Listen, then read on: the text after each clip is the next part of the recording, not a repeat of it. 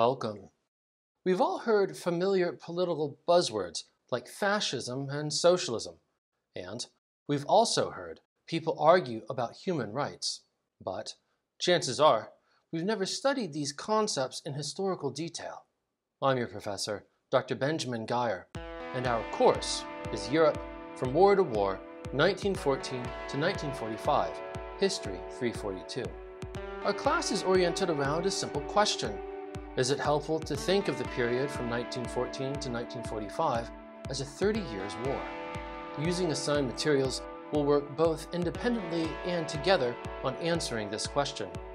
You'll find that our course is immensely practical. Throughout the semester, we'll focus heavily upon the development of political thought during these tumultuous decades. Part of what makes this course so interesting is its focus on research.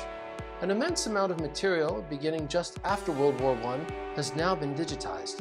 This includes documentary sources and black and white news footage. We'll work with this material throughout our course in focused activities called workshops.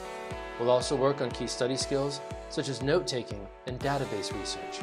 And finally, we'll take measured steps that facilitate writing more clearly using documentary evidence to support our arguments. Please know that I look forward to working with you this semester.